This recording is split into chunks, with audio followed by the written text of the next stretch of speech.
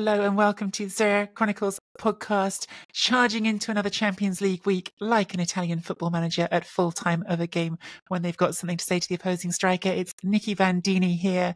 I have Patrick Hendrick and Mina Rizuki with me in the booth today. Before we get started, I just want to give you all a reminder of our free 7-day Chronicles Tifosi Patreon membership trials.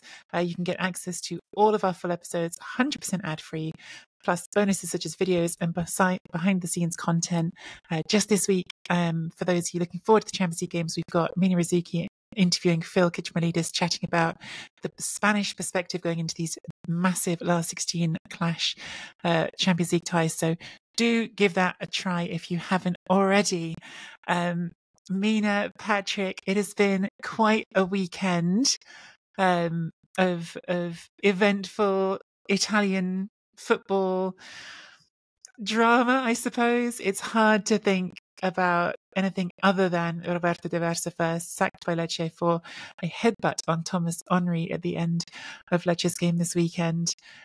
Mina, I know you wanted to have a conversation about which Italian football managers you thought would be best equipped to handle life behind bars, because you think that's where D'Aversa clearly is headed for his post-game incident. We're being silly.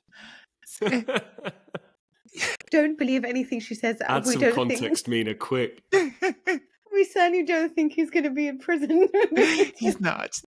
He's definitely not. But it started because I had done a show with, we did the preview of the Champions League matches between the Italian clubs and the Spaniards with Phil Kitchmalides, and we started talking about Carlo Ancelotti and the whole tax issue that's going on in Spain. By the way, everyone seems to have a tax issue in Spain. I feel like I don't know what happens over there. No one pays taxes. I'm not sure what it is. Yes, but either way, somehow Patrick had come out with the idea of how Ancelotti... Somehow? I don't think I'm the only one. We'll put it to the listeners. It sounded very ambiguous to me. Okay, well, okay. Simon, could you insert the clip here now so we can... Clip inserted. I'm not a tax expert, but no. I think we'll probably see him avoid jail. I don't think he's going to jail. Oh, his eyebrows. Although I feel like he'd have a terrific time over there. They'd all be such fans of his. So this is apparently, listen to this. And Patrick, what is it that you thought? I think you said Carlo Ancelotti with his eyebrows would be very popular in prison, but you said it in quite a sort of mischievous, coquettish tone, which made me think of perhaps some sort of, I need to steer clear of what I'm exactly alluding to. But put it this way, it was ambiguous as to how, in what way Carlo Ancelotti would be popular with an all-male prison population. I think that's probably territory to steer ourselves away from. I was just going to think, I sort of could see some of them masterminding the system, in the same way as Simone Inzaghi can manage a football team. Could he navigate the prison politics and make sure that he was in charge of the dynamics in the lunch hall? I don't know. Maybe I'm overthinking this one. Davide Nicola would crawl through a mile of poo, wouldn't he? And come out clean on the other side, I think. Yeah. Absolutely.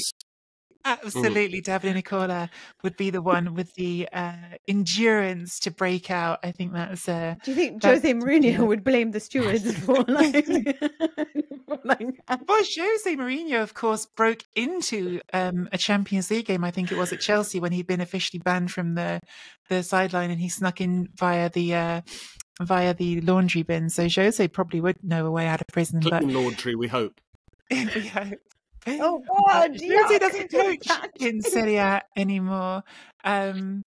Just quickly on this, actually, because Patrick, you were doing a bit of last-minute research. We were talking about managers who have done things like D'Aversa before. To say D'Aversa has been fired by Lecce, which is not a small gesture, by the way, because they are in a relegation fight and currently are outside the relegation places. But we were talking about times this had happened before. And you went to Alan Pardew, who got how many games ban when he did it in England? 7-game ban, I think I just read. Yeah. So, and it was almost 10 years ago to the day, which makes me wonder whether we'll be revisiting this in 2034 in March. And when was De Rossi? Do you remember Good Daniel question. Rossi? Daniel Rossi, who punched Adam Ljajic. Yeah, that was an unsavoury incident. That's more relevant, I guess, because it was Italian football. That was when that would have been Fiorentina, I guess, wouldn't it? Ljajic and Is it Daniel bad that I Rossi. enjoy these incidents? Yes, it's probably bad. Yeah. Can I just, in terms of D'Aversa, I feel some sympathy with him in the sense that Lecce have got a run of 3 or 4 matches where they're up against their rivals, and they didn't beat Frosinone last weekend. They drew, and then they lost at home to Verona. They haven't won away all season, so they tend to collect all of their points at home, and then they're losing to a Verona side who've been completely gutted and dismantled in January. He's up against Marco Baroni, who kept Lecce in Serie A last year. I'm just not pleading his case or by any means saying we should condone this violence. What I am saying is I think you have to be in a sort of very frazzled state of mind to lose your head to that extent. And I think he realised that with that result, he was going to be sacked anyway. So he's seen that match as a sort of microcosm as to whether he will continue, because I was just looking at it now. At Lecce, they went win, draw, win, draw, win for their first 5 games. They're unbeaten from their first 5 games of the season. They took 11 points from 15. Since then, they've won 2 matches. And that's why they're sort of hurtling down the table. And I think he knew he was out of a job, and you just resort to desperate measures. And as I said, it's completely abhorrent, and we can't condone it. And in fact, we should condemn it, as Lecce did with a very swift statement. But I do think that we've all done things, I'm sure, at one time or another in our professional careers that we've regretted. Of course, not necessarily. We all necessarily resort to violence when we're in front of television cameras being beamed around the world. But I have thought about it. I do feel a bit of sympathy for him, because you just wonder when he's next going to be back in a job. And also, he's not going to be entitled to any payoff, because I think it's justa causa, so it's going to be gross misconduct, presumably, because you can't do that. And so whilst I think it's easy to condemn him, and we should condemn him, I don't think it's as black and white as being like, he's an absolute disgrace, he should get a lifetime ban from football. I try and feel a little bit of sympathy with him, albeit it's just a moment of absolute madness. I do think I should probably, I don't know if apology is right, but I was very flippant with the way I came into this podcast. We're in perhaps a silly mood and we're joking about things, but obviously assaulting someone in the workplace is not okay. And without question, Lecce have acted decisively and responded to that in a way that's appropriate. I think you have to take a step back and say, yes, football is its own thing, but still, in any other line of work, if you headbutted someone from a rival company, the sack is the right way for that to be dealt with, and that's appropriate. And I don't think anyone is contesting that. And I think the De Rossi comparison's interesting. De Rossi, of course, was managing Adam Ljajic at Fiorentina, and Ljajic was giving him some back chat, I guess, on the bench after being substituted, and Rossi turned around and thumped him, and same thing again. Fiorentina fired him for that. He was banned for 3 months on that occasion, so a heavier ban. The ban for D'Aversa, I believe, is 4 games, so it's not actually a long ban, but if obviously he hasn't got a club to manage anymore, so that's the more significant part of that story. I don't know if you wanted to add any more context on this, guys. Obviously, it's a story that's had a lot of international coverage. You talked about the context of the pressure and the situation down there at the bottom. It's an extraordinary relegation fight that we probably should dedicate some specific time to at some point in the coming weeks. But right now, it's 4 points from Udinese in 13th down to Sassuolo in 19th, only 4 points separating them. So there's a really, really tight fight going on, and Lecce are right in the thick of it. I think we probably still don't know all the details of exactly what happened between D'Aversa and Henry, specifically that led him to have that reaction. No, I don't think we do know, but clearly something he's done has really riled up D'Aversa. Even then, you shouldn't really be going up and remonstrating with opposition players. I mean, it's been unsavoury enough, and it's been a bit of a bad couple of weeks for Serie A when we consider Ivan Juric saying to Vincenzo Italiano, "Ti taglio la gola, I'll slit your throat" as well. And then Juric obviously got a two-match touchline ban, and he then came out and said, "I'd like to thank Daniele Pradè and Vincenzo Italiano because they sort of pleaded the case on my behalf and said they knew me and said that I didn't obviously mean that. I was just caught up in the emotions of everything. And Juric said, it's quite generous. They only gave me a 2-match ban. There's a little bit of contrition, but I mean, it's not ideal, to be honest, because especially when you consider his nickname was Il Pirata, the pirate as well, Juric. So sort of throat slitting is a little bit too close to the bone, no pun intended. So I think it's not been good. We don't want these instances. Obviously, the stakes are high. Less so for Juric, I would say. I mean, Torino sort of also runs in the race for Europe, but there's people's jobs are on the line. There's huge sums of money involved in being in Serie A, but I don't think that should ever necessarily. You can't get carte blanche to behave however you want. I did see one Rome-based journalist who was being a little bit cheeky by saying, "Oh, thank goodness Mourinho's been sacked. Ever since then, coaches have been behaving impeccably.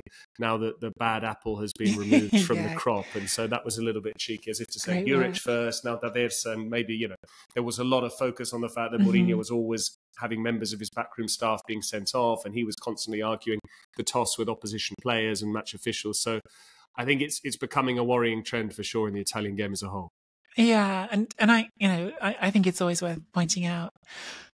It's Italian football. Talk about headbutts. People are going to think about Zidane. People might think about Gennaro Gattuso as well, going up to Joe Jordan in that infamous game in 2011 and giving him a butt. Neither of those acceptable, clearly, but you have to hold your coaches and your managers to a higher standard than players on the pitch. That's part of being a leader in the group. We've had a bit of technical issue with Mina. I'm not actually sure if she's back with us yet. Well, we're still not sure if we've got Mina coming back, unfortunately. But for now, Patrick and I will press on. Joys of modern technology. Big game this week, without question, was Bologna against Inter. I think a lot of us had this circled on our calendars because Bologna have been in such good form. Obviously, 6 games in a row they had won. They hadn't lost a game at the Stadio Plenato d'Alara, their home stadium, since August. If any team was going to be able to throw a twig in the spokes of Inter's bike right now, you thought it was going to be this Bologna team at home, playing the way they're playing in a week when Inter are getting ready to play Atletico Madrid in the Champions League.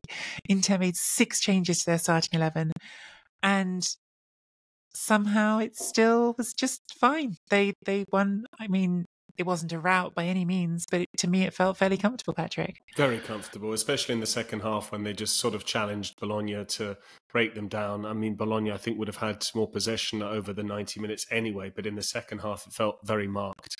And in the first half, I thought Bologna went a little bit overboard in their style of play. It felt like it was almost... Maybe I'm doing a disservice to Thiago Motta, but it felt like they were almost playing Bologna to the extreme with this gratuitous building out from the back, when at times I felt like a player could actually turn and go up the pitch. Then often they were playing these triangles down by the corner flag. And a couple of times Inter pressed them well and nearly scored. Victor Christiansen in particular dawdled in possession. Thuram won it back. Barella was one-on-one. And it's only for a Skorupski very good save that it kept it 0-0 at that stage.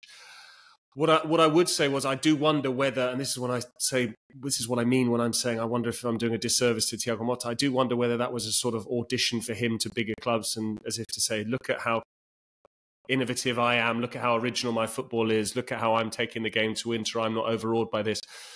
I felt Bologna could have shown a little more humility in saying, yes, this is the way we played. This is the way we set up. This is the game plan we've been working on for 18 months, ever since Thiago Motta has been in the job. However, this Inter team is special. It's a once-in-a-generational team, and therefore we need to show them greater respect, so we're going to adapt our game plan slightly. They didn't do that, and I felt that at times they were sort of playing into Inter's hands, and they didn't really create too many chances at all. There was just the second half. Aslani gave the ball away.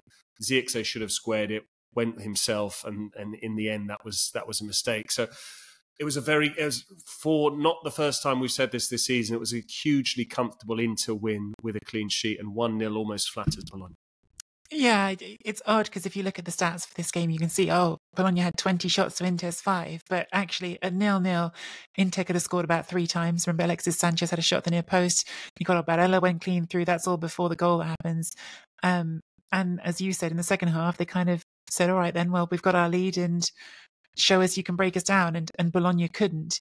I in my article for The Guardian this week came to this post-game interview that I thought was fun. It was a callback by the post-game interviewer of Simone Inzaghi to a conversation he'd had with Marco Parolo, his former player at Lazio, where Parolo said, when we were at Lazio, you basically said as a challenge, you said you'd buy us dinner if we can score a goal set up by one wing back and scored by the other wing back. And this was in December, and Parolo was saying, so what is it you're trying for with this Inter team? You're trying to get one of your three centre-backs to set up the other centre-back with the way that those centre-backs are joining the attack so freely. And this was the game when that happened. Bastoni with his cross from the left, Bissek with really like a proper striker's diving header, I felt like, from Bissek. That wasn't like I'm a defender who's got a bit of a nosebleed coming up here. That was a real, like, when you look at the still photos, he's looking good while he's doing it. You know, he looks like he's meant to be there scoring that goal.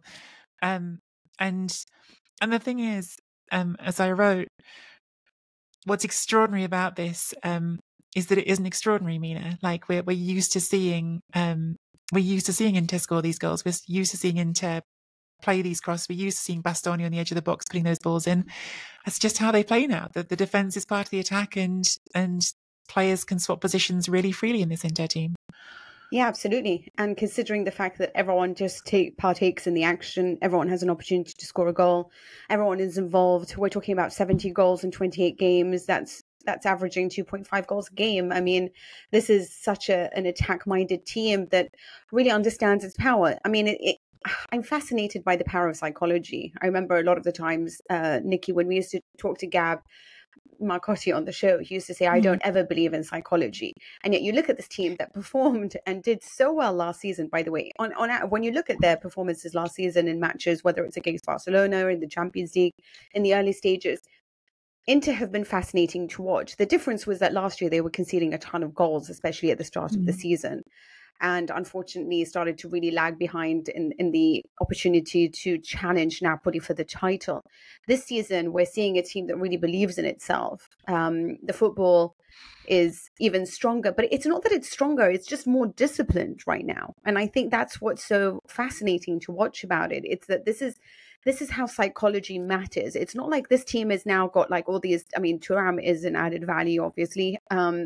There are, having him now up front is certainly making a difference for Lautaro Martinez as well as for himself. But it's just how the team respond to everything. It's kind of like, we're going to win this regardless, even if we don't need to win this, even if we don't need to be on top form, it's amazing to me. And I think this is why it's so important to discuss psychology in general. But I just wanted to ask something, Patrick, because you said, I'll be honest with you guys, I was watching the Formula One race when this game was happening, largely because I wanted to see an 18-year-old in a Ferrari car. But I wanted to say that when I read the team sheet, I noticed that Bologna had changed quite a lot of their midfielders. And when I was watching the game, you said that they didn't show humility, but isn't that sort of like setting up for Inter being a destructive battleship?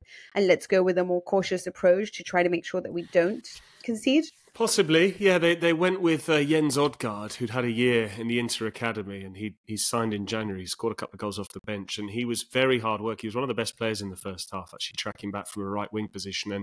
But not someone who gives you anything going forward, right? It's a little bit like having Damian rather than Dumfries. It's sort of a cautious approach. I don't think it's as black and white as that. I think it's a nod to the fact that he's probably more tactically disciplined and a bit more mobile than Orsolini, who's more of a match winner. I think the plan might have been to try and keep the game at 0-0 and then have some of those players come off the bench in the second half, including Orsolini and Fabian, who was the other one that they signed. That's another Inter. one. Fabian, he didn't start. He didn't, but Thiago Motta he's a little bit like Vincenzo Italiano in that respect, the Fiorentina coach, in that he keeps you guessing with his team selection.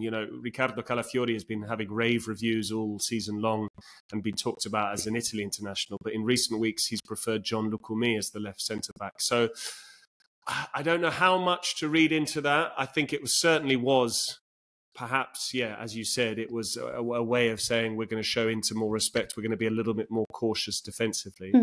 But I do feel that, again, some of it was just gratuitous building out from the back, and it's not to my taste particularly. But that's my own subjective You take. see, this is I would have thought it's not to Mina's taste. I mean, this is pet ball, right? This is.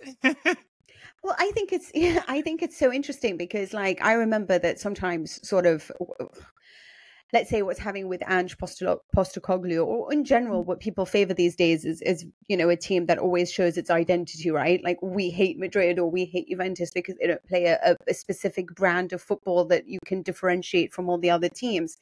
But one thing that Thiago Motta does is say, I'm always going to do this, whether you like it or not, even if it's risky, even if it's the approach might cause us problems. This is the way that we play, and I'm going to continue trying. And all that results in is Gazzetta falling over themselves with compliments about how he sticks to his guns. And, it's the usual stupidness that we read sometimes about, like, how identity matters more than results. But isn't that... We talk about Roma Brighton. Oh, hang on.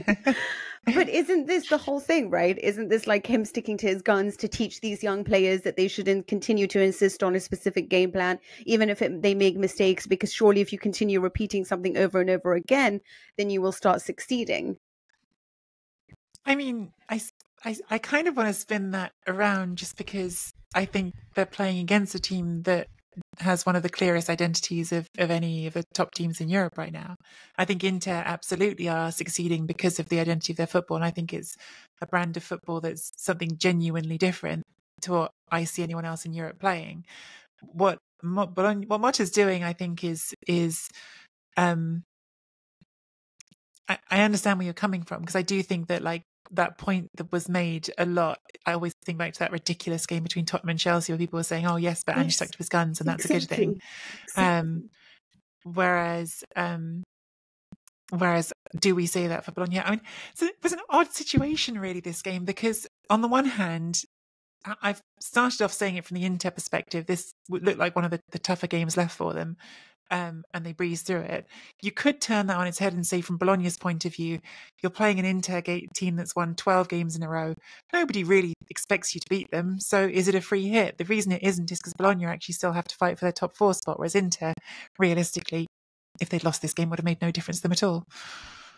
I mean, here's the thing. Bologna have Empoli, Salernitana, Frosinone, and Monza next. So this isn't a game that they have to win when you consider the 4 matches that they need to play next. I mean, Empoli is probably a lot tougher than it used to be. Salernitana, Frosinone, you'd imagine these would be easy wins, and Monza, well, you know what my feelings are about that team. So it's Roma away coming up in the middle of April. I'm looking forward to that one.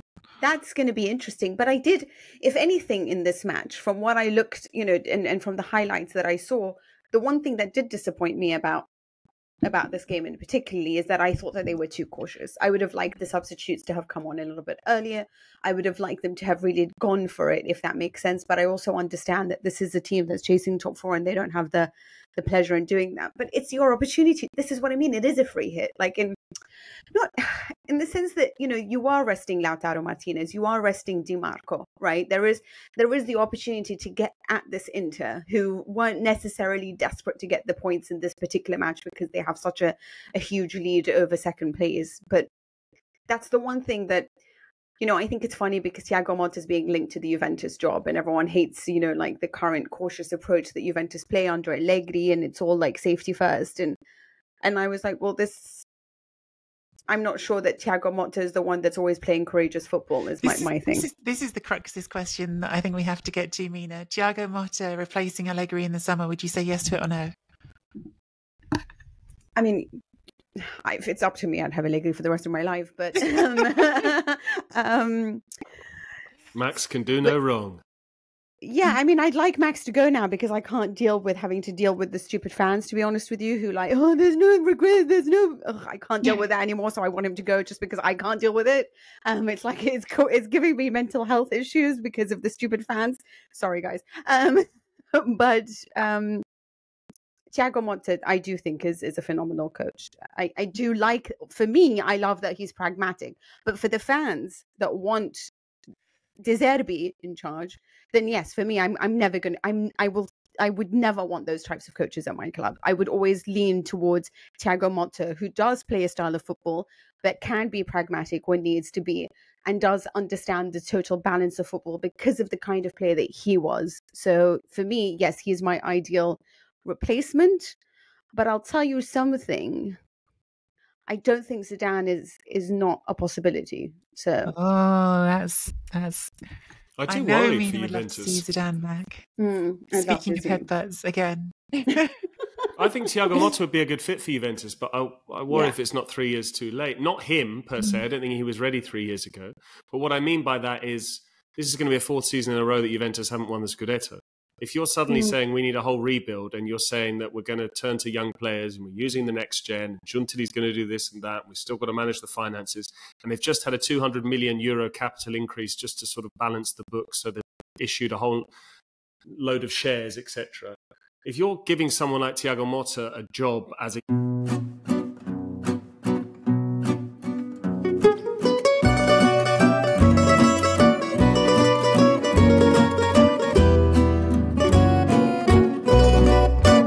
Serie A Chronicles is a Chronicles production.